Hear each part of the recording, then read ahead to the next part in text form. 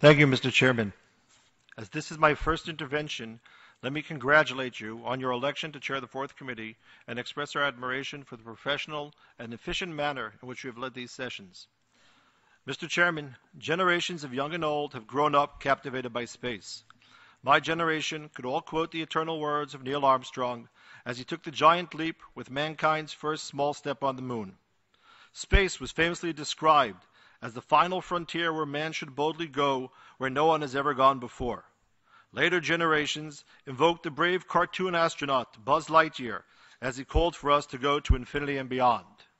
We could immediately recognize and associate dramatic music with space, accompanying Kubrick's 2001 A Space Odyssey, or George Lucas's score of the original Star Wars, or David Bowie describing the wayward Major Tom as he floated high above the Earth.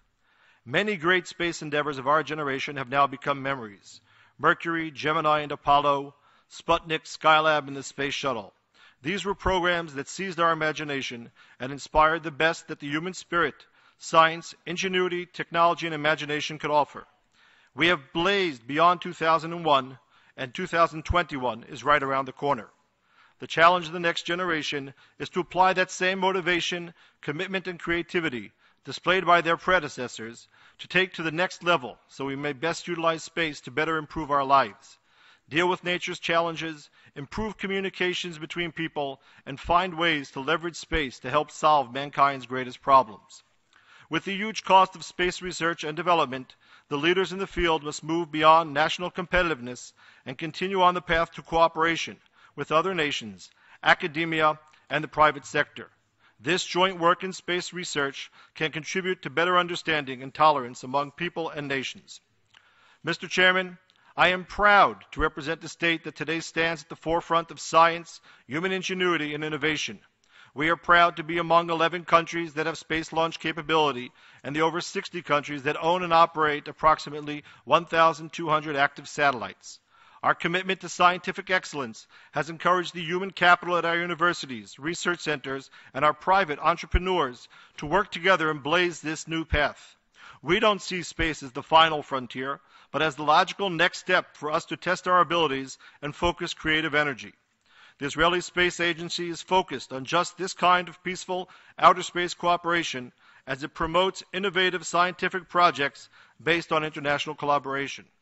The agency has signed cooperation agreements with sister agencies from various countries, continues to expand links with international partners, and has sought to advance a number of projects benefiting the international community at large.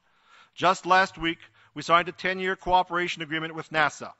We see this as further testimony to what Israel has to offer in the field of civilian space research. As NASA Director Charles Golden said, Israel is known for its innovation and technology, and this agreement gives the opportunity to cooperate with Israel on the journey to Mars. One of the main objectives of Israel's National Civil Space Program is to position the State of Israel amongst the 5 leading spacefaring nations. Israel's strategic vision is to reach this objective through international cooperation. We invest almost 50% of the program's budget in international partnerships. Last week, we also had the opportunity to demonstrate just such cooperation and commitment. For just the second time in 60 years, more than 3,500 space researchers, industry representatives, the heads of nearly 40 national space agencies, policymakers, former astronauts and cosmonauts, parliamentarians, students, and exhibitors from 70 countries converged on Jerusalem for the annual International Astronautic Conference. Among those attending was 85-year-old Edwin Eugene Buzz Aldrin, who was part of the Apollo 11 team and the second man to walk on the moon.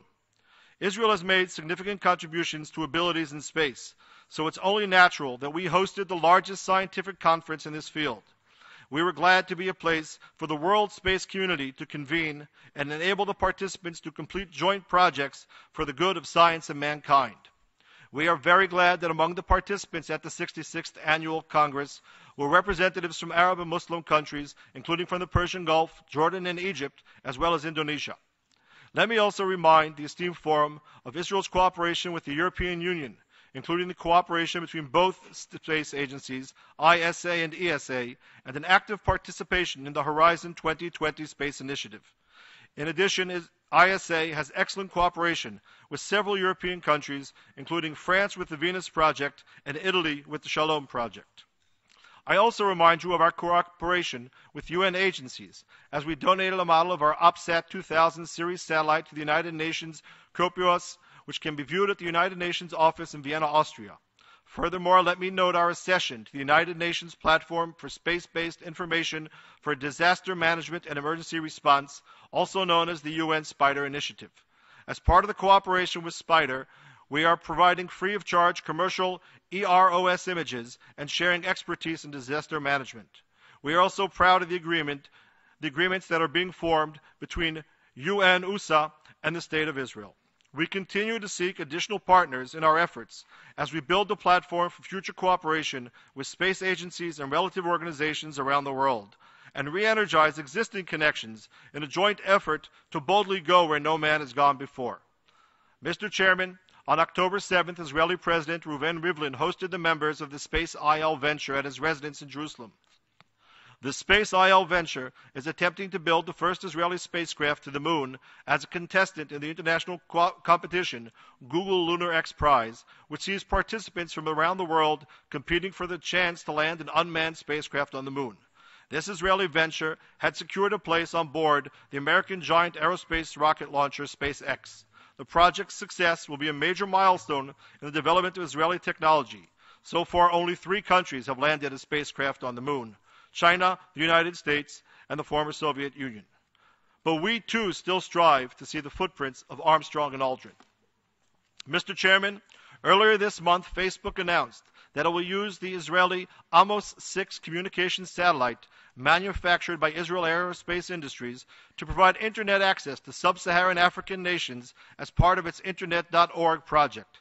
The new satellite will be launched in the second half of 2016.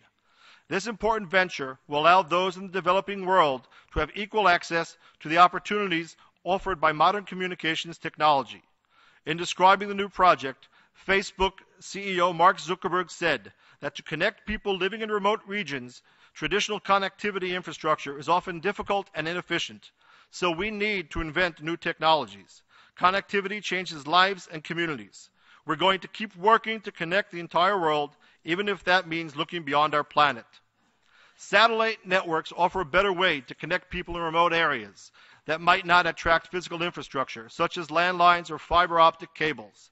We believe that in developing countries lacking in IT infrastructure, cellular phones were quick to overtake traditional landlines and have been increasingly used for communication. Increasing internet access may open up a variety of opportunities to further aid development efforts.